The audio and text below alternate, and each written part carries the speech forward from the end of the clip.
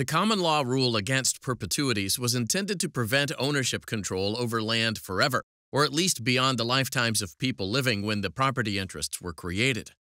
The rule provides that interests in real property must vest, if at all, within 21 years of a life in being when the interest was created. In United Virginia Bank Citizens and Marine versus Union Oil Company of California, we examined the application of this rule in the context of an option agreement with a contingency. In 1966, William Abbitt and Union Oil Company of California entered into a land option agreement that granted Union Oil the right and option to buy a piece of land at a corner of an intersection of two proposed roadways, U.S. Highway 60 and the Boxley Boulevard Extension. Although the option was granted for 120 days, the contract stated the option period would begin when the city acquired rights-of-way of, quote, Boxley Boulevard Extension and new U.S. 60, unquote.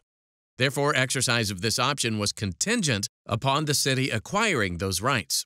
Although the new proposed highways appeared in the city's roadway plans in 1962, the city council didn't approve them until 2 years after the contract was signed.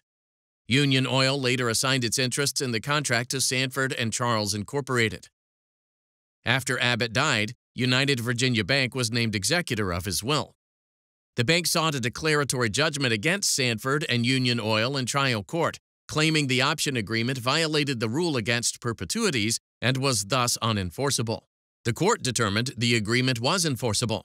The bank appealed, contending that the agreement violated the rule because it was possible the contingency wouldn't occur during the required period.